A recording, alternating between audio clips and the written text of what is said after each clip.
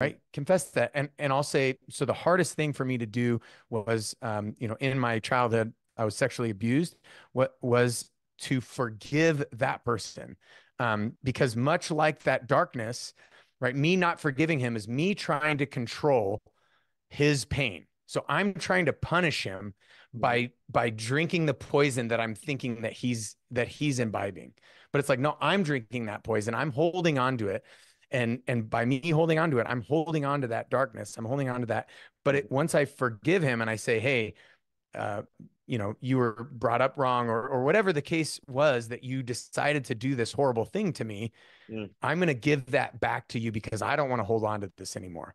Because if I hold on to it, now it's going to control me. Now I'm going to think about all that and I become a victim. If you're a victim, you cannot actually take actionable steps Mhm. forward. You can only play that victim role. Oh, I'm too hurt. I'm too this. I can't, whatever. That darkness is not, I'm not slave to sin. I'm not slave to darkness. I'm not Mhm. slave to the thing that happened to me.